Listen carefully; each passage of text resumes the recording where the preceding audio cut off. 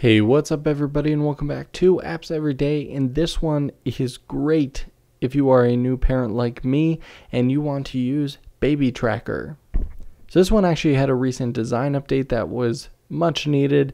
It was a very useful app before, but now it actually looks good. And basically it is meant to optimize and keep you organized as a new parent with a newborn when the craziness amount of things last happened. So when your baby last fed, when you last changed them, how long they've been sleeping, how long you've been pumping, if that's something you're doing, anything like that, this keeps track of. This was crucial. We're not using it as much anymore now that he's about 2.5 months old.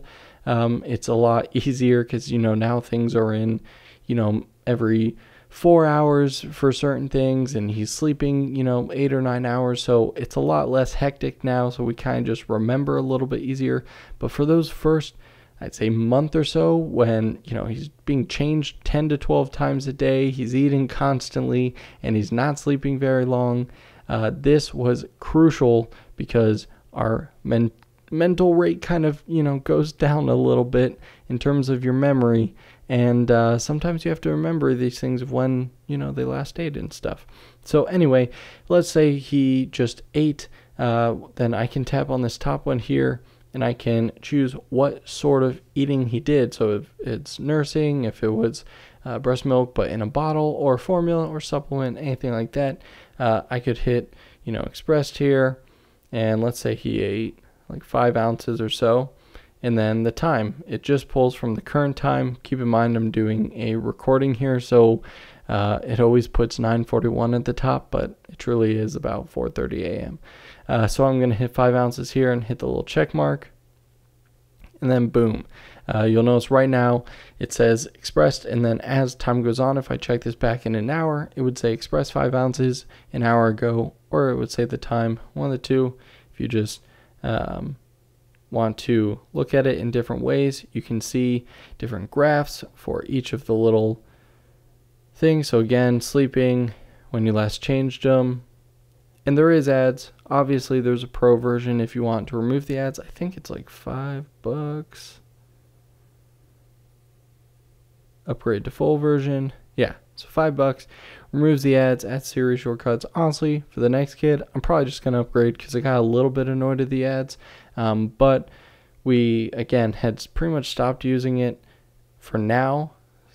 You'll also notice on the right-hand side of each of these categories, there's a little alarm clock. So if you want to remind yourself to do something, so let's say we need to remind ourselves to feed him, I can go in here and I can say, all right, so maybe he'll nurse at around 8 a.m.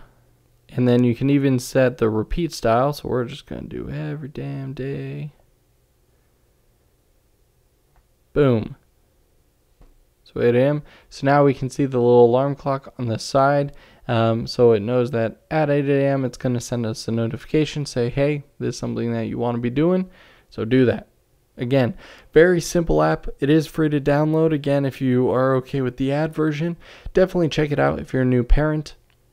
And as always, don't forget to hit that subscribe button or like button if you like what you saw here. Let me know down below in the comments what apps you want me to check out next. And don't forget to come back tomorrow for another Apps Every Day. Thank you so much for watching, everybody. I hope you have a fantastic rest of your day.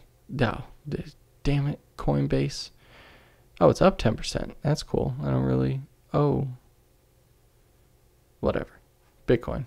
That's a... it's a conversation for another day. Have a good day, guys.